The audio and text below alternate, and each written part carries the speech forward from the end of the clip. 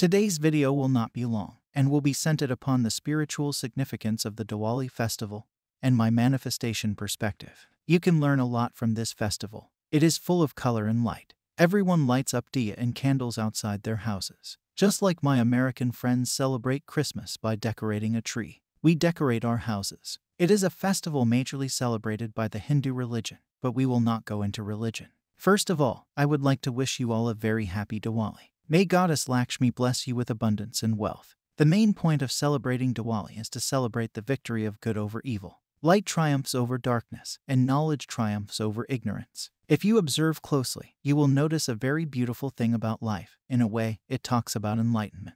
Everyone lights candles and diyas around their houses to illuminate their surroundings. But few realize it is about enlightening our inner world. The world that is made up of memories, thoughts, and emotions. It is essential to light up our inner being, so that it gives us clarity in life. And when we become clear, our actions are automatic and we get results. It signifies the victory of good over evil. Or we can say, love over hate. People are frequently hurt by another and develop hatred for that person.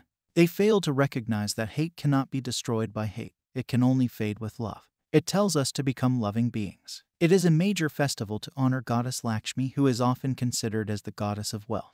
We pray to Goddess Lakshmi and Lord Ganesha because Goddess Lakshmi is a goddess of wealth and Lord Ganesha is a god of intelligence. So, these two deities are prayed for to welcome wealth along with intelligence. We clean our houses so that new things can come. The takeaway from this video is to get enlightened about our inner world, inner conversations we hold, the beliefs we have, and many more things. Many gurus and spiritual leaders speak of the inner self, the inner light that not only brings joy and happiness but also serves as a portal to our higher self, God, divine, and universe. Only through our inner clarity can we know who we are and what we are here for. We can get this clarity in many ways. I have discussed one such way, which is called silence fasting. You will find it at the end of this video with a thumbnail written. It works within 24 hours. Check it out. I will end this video as I have to celebrate Diwali. I will meet you tomorrow with another golden nugget. Happy manifesting.